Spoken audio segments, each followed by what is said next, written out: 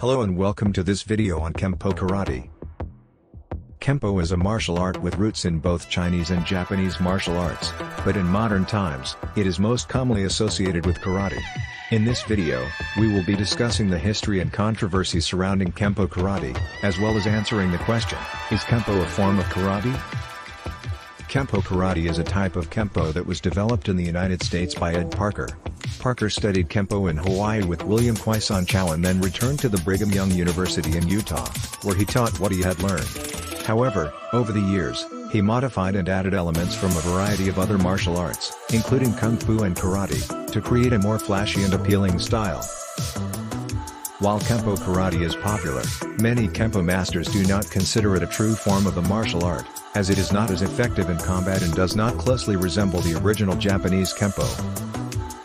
The origins of Kenpo and Karate are similar, as both developed from the exchange of Chinese martial arts with Okinawan people in Japan.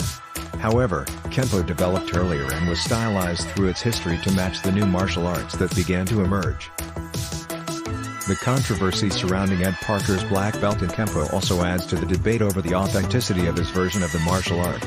So, is Kenpo a form of karate? It is a question that is still debated today.